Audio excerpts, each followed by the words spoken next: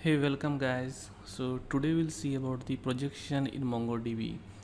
So what do you understand by projection? So projection means to project the field which we are returning from the query, right? So basically if you see the find, so that is our basic find query, and when we hit this then it gives us in this form, or if you see in the tabular form, so it is like this. So it gives all the fields. It gives id, name, username, email address, or whatever it has, right? It doesn't distinguish. So but if I want to project some specific field that I don't want address, phone, website, company. I want only name and email, right?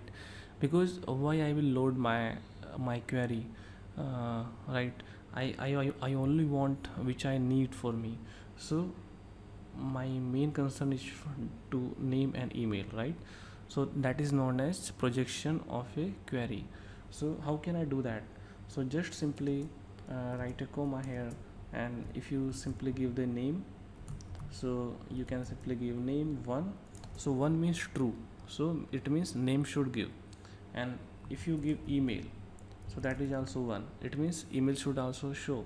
So if you run the query, then you can see name and email is showing, others fields are not showing, right? And even if you see here in text form, you can see only name and email is showing for all the documents, right? So and you can see the by default and ampersand, sorry, the underscore id always shows. So this will always be shown, but if you don't want this, so you can simply remove this by putting 0. So 0 means don't show, and if you run the query, then it will simply show. Now you can also filter in this. So let's say I want to filter name. So where name should show,